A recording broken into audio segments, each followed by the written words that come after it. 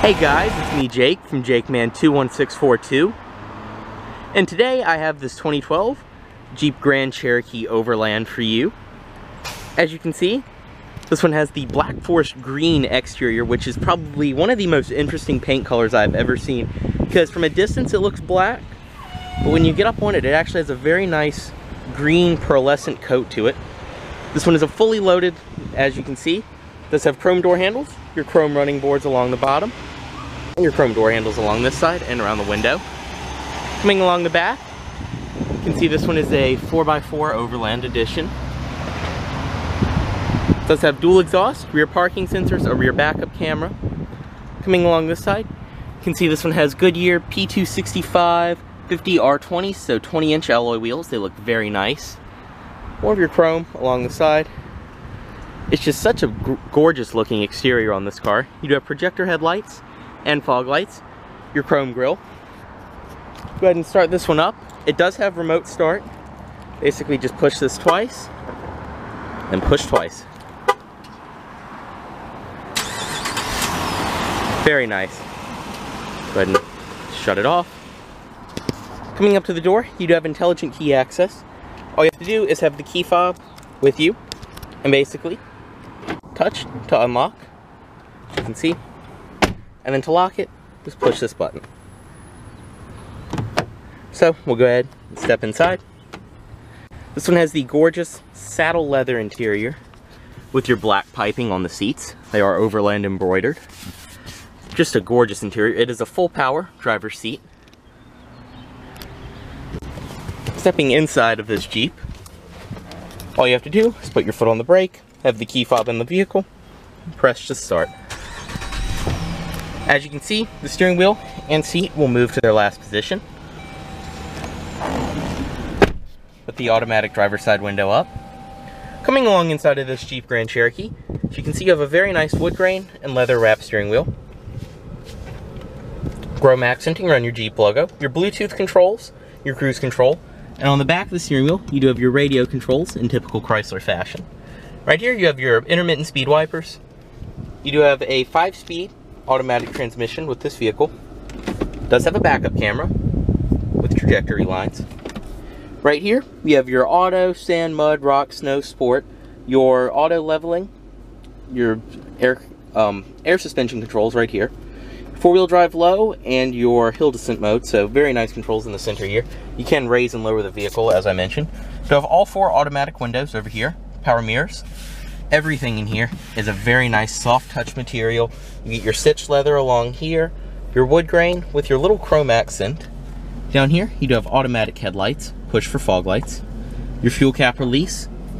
You can see your gauge cluster. You do have your information display in the middle, your tachometer, and your speedometer. Another thing I like about this is if you want to conserve fuel when you are driving, try to keep it within these green lines. Just a little thing Chrysler does for fuel economy. Up along the dash, you can see it's very stitched.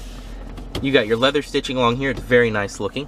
You have dual zone automatic climate control, traction control, tow haul mode, your heated steering wheel, your power outlet controls, your parking sensors on and off, and your hazards. Dual zone automatic climate control, as I mentioned. This one does come with the Sirius satellite radio, hard disk drive, infotainment system sounding. Can open and close it right here, and you do have your DVD drive back behind there. Bluetooth, voice commands, auxiliary, very nice. Up along here, you have your rear tailgate open and close, your sunroof controls, your garage home link, an auto dimming rearview mirror, and right here you do have your sunglasses storage. Your panoramic roof, as I mentioned. Right here, this is leather stitched, very nice, and it is dual tier. As you can see, lift this up. It's very nice. You do have a 12-volt power outlet inside of here also. So we'll go ahead, put one of the automatic windows down, pop the hood,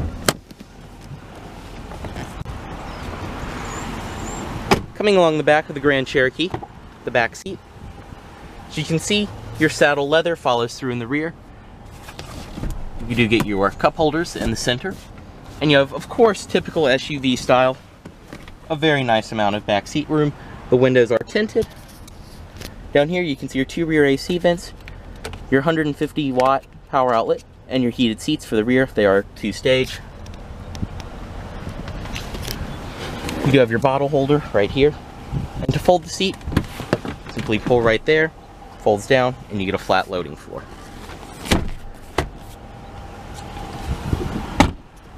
Coming along the rear of the Grand Cherokee Overland, just go ahead, pop this, and your automatic tailgate will open.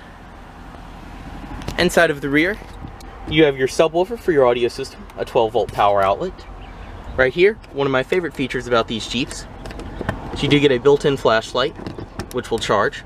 Right here, you do get a storage compartment, some vents. Underneath of here, you get your chrome rails. You have your spare tire and jack. This one does also have the cargo net. And to close the tailgate, simply push right here.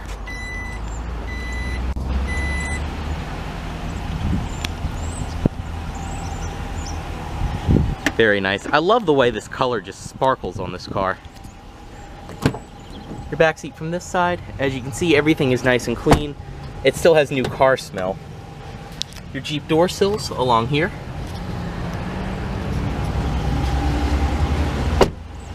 And up underneath the hood, you can see your projector headlights on the front and your HIDs. Up underneath the hood of this Jeep, you have the 5.7 liter Hemi V8 engine.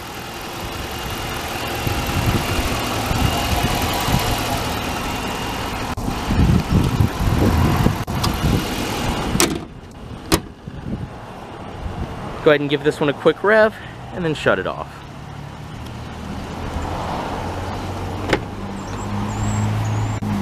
You do have your parking brake down there also.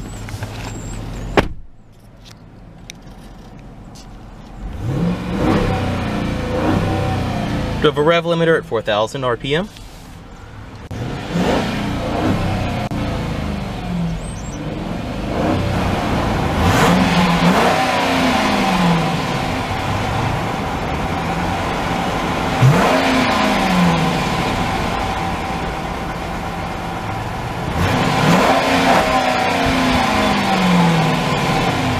Go ahead and cut it off.